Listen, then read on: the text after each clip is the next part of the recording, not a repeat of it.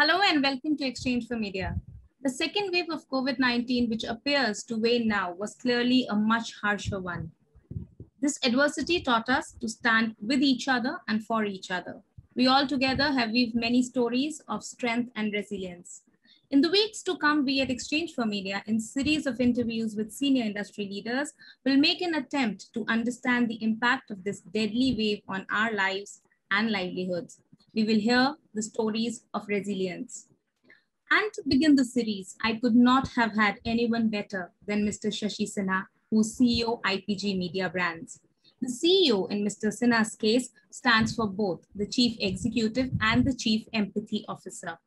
Mr. Sinha, thank you so much for finding time to speak to us. Thank you for the warm words. Very warm words. Thank you very much.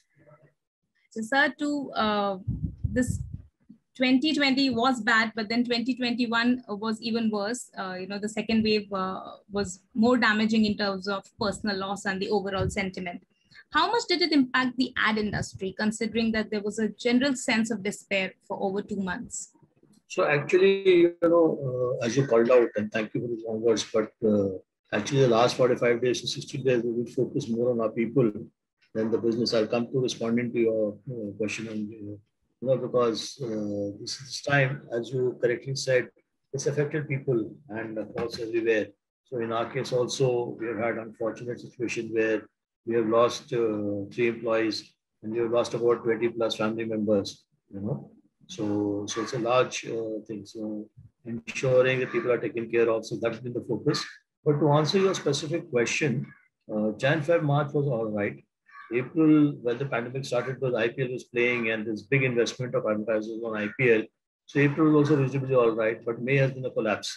So May, though last year May also was very bad, but this time May has just fallen off. If you look, the moving average from Jan, Feb, March, April, May has just fallen off the cliff. And it's across categories, combination of what has happened in the market, lockdown, and everything put together, consumer. And I think June has started off also. Hopefully it will improve with the lockdown restrictions and things. But I think May has really been the very.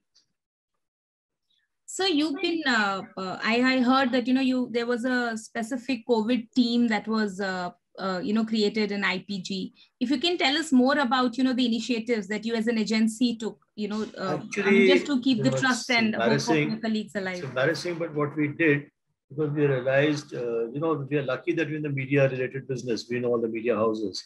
And the situation was that because work from home people, we have a large backup team which does a lot of work for US called Kineso, So those fellows were all over the country. There were, there were 200 people, plus our own teams about 1,100 people. So they were all over, people in small town India. And this time the pandemic has hit small town India.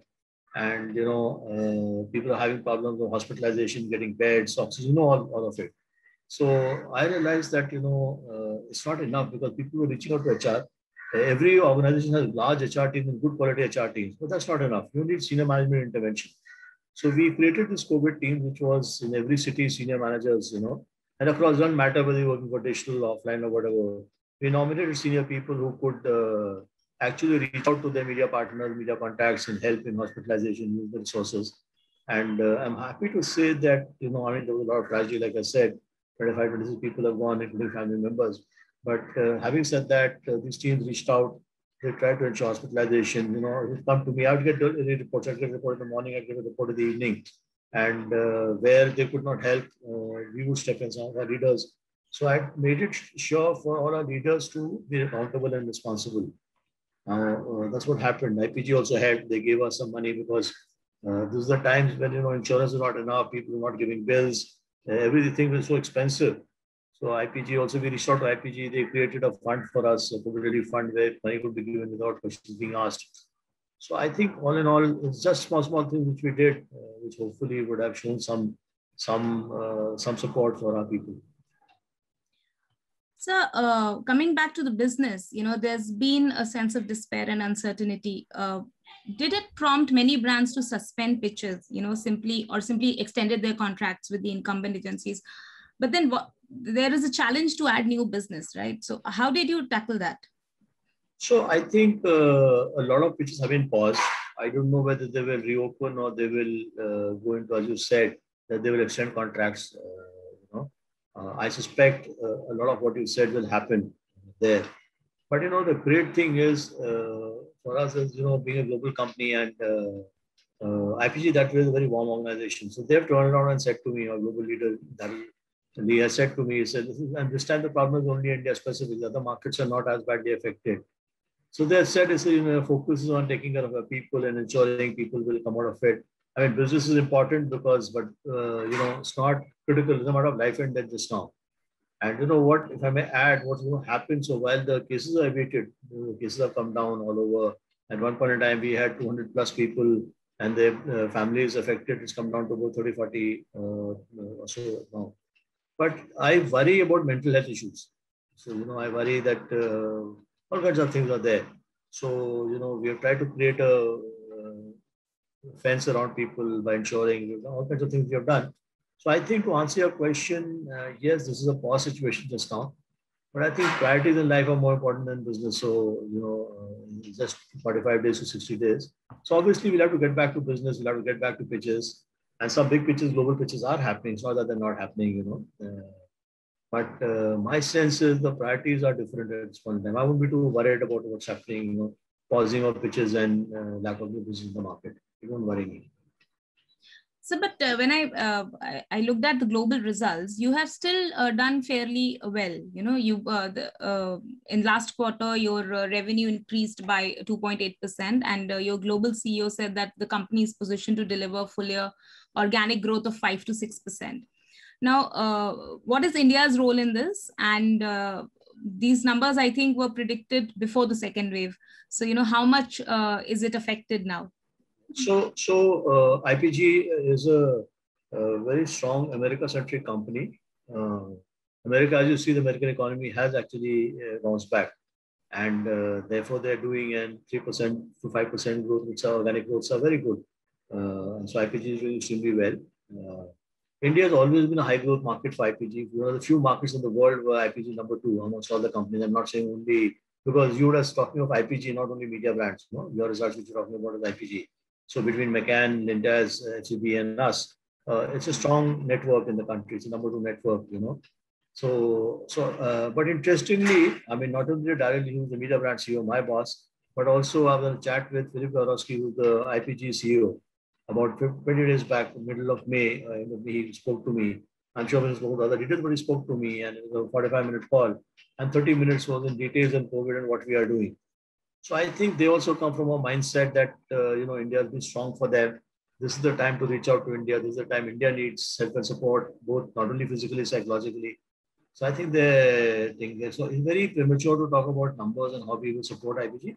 But I'm reasonably sure that India will bounce back. The waves will come as vaccination increases. I mean, we have vaccinated all our staff. We have finished vaccination in Bombay, Delhi, and Bangalore. Bombay, the last phase is tomorrow. So I think hopefully when people get vaccinated, the country opens up in the next 2-3 months, it will stabilize India's high growth market, not only as a market, but also for IPG. So we'll be back on track. But at this point in time, our mind is not on track. So you also mentioned IPL when you were answering the first question. So, it is one of the big ticket events for most brands, and it was called off midway. How much and in what ways did it affect the overall industry business?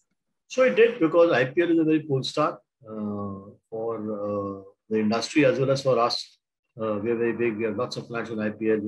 We generally, my team and we believe in the power of IPL and cricket. So it did hurt us, and in May was a double whammy, because not only did IPL go off for the right reasons, in my opinion, but also the fact that all brands stopped advertising, so it did affect. But the good news is IPL is coming back in September. It's coming back in festive. So the timing is right. If it happens in Dubai the way it's planned. So I think like last year, last quarter was a jump start because of IPL. So I suspect that will happen this time also. It will give us a good fillip. A lot of brands, I don't know about the whole world, but I can speak for myself. A lot of our clients have promised support. They say, they will come back. In fact, some have promised enhanced support because it's festive. So IPL, as you know, sold out before it started. So hopefully, I think IPL will have to drive the momentum and will have the numbers in terms of viewership as it happened last time. So Dubai was closer games. There are many reasons why I think IPL will do well. So all in all, hoping and praying that the cases abate, IPL happens, and if IPL happens, then it will be a very good fillip to the festive season. So, which sectors do you think suffered the most in the second wave? Actually, almost everything was hit by from say 20th April to now, because e-commerce, which last time e-commerce did well for us, we have many e-commerce clients on the big ones. E-commerce was affected because the government had closed down e-commerce in various state governments. Obviously, the physical distribution companies also affected. So they had got a distribution act better this time, but yet they were affected, because they, like you said, the intensity of the wave was so much that when people were being, so last time they were battling, like I remember Amul, the client which advertised very heavily last year. So they were battling distribution issues last year, and they did a fabulous job of overcoming them. This year, there was so much of negativity around with people falling ill, deaths and all that. So I think consumption came down, but I'm sure the CPG categories will bounce back faster. The durables and all, auto and all, the mixed view. One view is personal mobility and all that will happen. But I also worry that consumer sentiment this time is going to be affected badly because, see, last time people have not seen it close. This time, it's a very sad thing to say, but people have seen it close. There's no one I know who's not seen, casualties in the extended family. Yeah. They've been, all of us have gone through that. So that has left a psyche. And finally, consumption is all about psychology. So I hope and pray I'm wrong, but I think this time will be slightly more muted and slightly more longer. The effect will be longer. So we'll be careful. So I think a lot of high-ticket consumption categories will take time to come back. Who would want to go on a holiday? Who would want to buy an expensive top-end car at this point in time? We'll be careful. So this will also impact revenge purchase will not happen. Sorry. This will also, in long run, impact the festive season. It will in certain categories. So I personally feel. Last time everyone talked about revenge purchase and revenge shopping and all that. I think that this time people will be careful because jobs have gone, the uncertainty, you don't know how long this will last. So, India doesn't have social security. It's a very large unorganized sector. So without social security, it's going to affect people.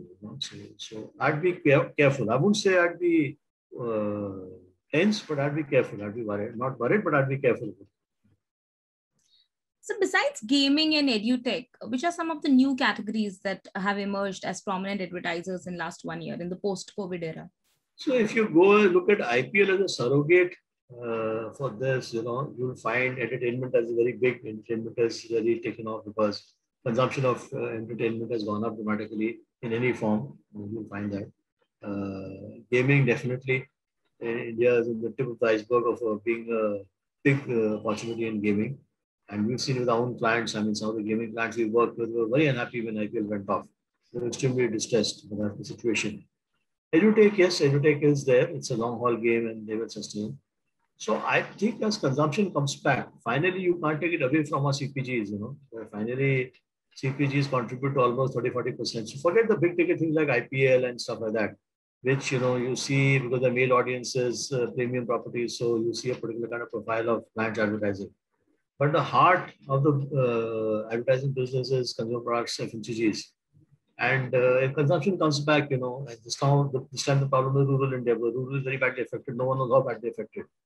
And rural is where almost 30-40% of FMCG consumption comes. But whenever the revival happens, the Indians are very positive lot. I think Indians are very positive by nature. So the revival may take time this time, but whenever it happens, finally the backbone of our industry is the FMCGs and CPGs, food companies and stuff like that. So, as someone who has spent, more than 3 decades in this industry, what kind of consumer behavior changes you have seen in last 1.5 years? So I alluded to, so it's obvious thing to say that, it's become a lot more digital. Consumption, purchase, people, the barriers around digital have reduced, especially digital shopping and e-commerce. So digital consumption, in any case, is on the rise before. For entertainment, but I think there was a huge barrier to a lot of people's minds on shopping and commerce, and that's gone through. And I think that'll be the big revolution which will happen. I also feel this is what I alluded to earlier. There was a lot of conspicuous consumption that for the next 2 years will be moderated. It will not be a good thing to be seen as spending on fancy stuff. So fancy holidays and this and that. So there will be a certain amount of moderation.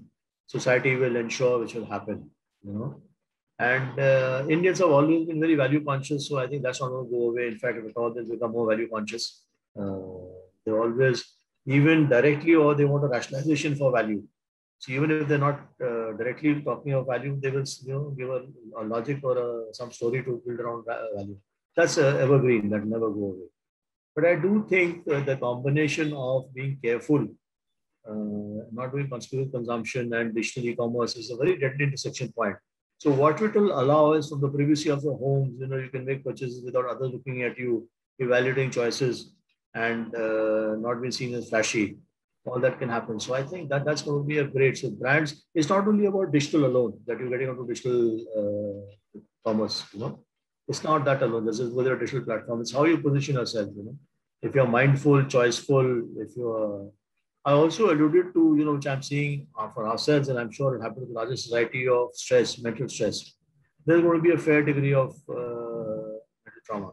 And for mental trauma, finally, it'll affect on consumers. So if you give them some kind of relief, not escapism is a negative sign, but if you give them some relief in consumer behavior, so if you make them mindful choices which are empathic, which are choices where you see some kind of, emotion and those connect. But for example, like, if you can. So any category. I mean, today, let's take the case of beverages or cell phones. So in my limited perception, cell phones, a lot of them are sold on style, and sold on image. That may change. So you may still sell it as value, of course, always everyone knows the value of first thing, but it's being in touch with your loved ones, so the whole story changes in that sense, that moment of truth. So the triggers, so the need will remain, the triggers will change. So the triggers no longer, at least sensible companies will look at triggers which are different. It gives you relief. It's no longer a stress for you. It's no longer, the whole status style thing will go through a bit of a moderation in market. So, Can was cancelled last year. This year we have its first digital version. So how actively do you see agencies participating in the upcoming event? Now, again, in the backdrop of what has happened in India in last few months, and this requires extra budget and. More than the budget is also, this is the larger point which I made of what's happening around us, for consumers, to show anything which is, I know it's online, but Cannes is Cannes, it's, it's there in France. So it's a bit, in my scheme of things, it's conspicuous. It is in a manner of speaking, it's a strong point to make. But then there's also some hope, no? Because there's learning which happens, and there's a lot of stuff which happens. So if they focus on the learning part, the awards are all about celebration and joy, but also it can be construed as, because, the awards, there are also a lot of things created for the sake of awards. It's not just awards and it's a global phenomenon. It's not only India phenomenon. So yes, you're right that if you look at it as joy and hope and celebration, but the work is not real. A lot of work is created for advertising, So this looks in my mind, looks very flippant. One of the reasons why at Club and the other why delayed Goa Fest, we could have easily thought about this doing an online thing. But we delayed it. We said, listen, this is not the right time because the Freedom Awards particularly, a lot of work. I'm known for saying things directly and candidly, so I'm saying a lot of work which comes is created work. So one is the physical problem of the work being created. There's a time and people have so many challenges. That's one. But the larger issues, you're celebrating work of that kind at a time when, whatever rationale we give, when the country is going through hell. I personally, I have nothing against Cannes, but it's not top of mind for me. It's not, I saw a story the other day saying no Indian shortlist is a big deal. How does that matter? Then what's this? It doesn't matter. So now that we are anticipating the third wave also, how are you preparing your agency and your clients? So, like I said, we from a personal point of view, from a health point of view, that's more important. I think everyone understood the power of precautions. So vaccination is the first precaution we are doing. Like I said, we're encouraging our people to vaccinate. You won't be surprised about the amount of hesitancy on vaccination in this country. If it's in over India so much, I wonder what will be happening. In fact, before this meeting, I was just doing a call with my HR head. I said, the last round of vaccination in Bombay is tomorrow. So they give me a report of how many people have got on and how many are refused. And I guess I can personally make appeals to them to come on tomorrow, So I think physical safety is very important if vaccination happens. Even the educated lot, I mean, they are you'll be surprised. You're surprised, I mean, they don't say it directly, but you'll be surprised at the... Or maybe they are waiting for, a lot of people I know are waiting for Pfizer and... Whatever. So whatever the reasons, I mean, these are justifications that finally, as a point to prove, I held back my vaccination because I said I'll go to the company and get it done. So I was ready for the second dose, but I said, no, I'll wait. I want to tell everyone that, I'm there myself. So I think that is the first important thing in the precautions. You don't know when it will happen, not happen. There's also a lot of misinformation, so people don't know what the real story is. Beyond the point, you cannot prepare from a business point of view. Business is, we have to take it as it comes. So if we come out of this lockdown well, I mean, it's just 1 month, May, which has gone by.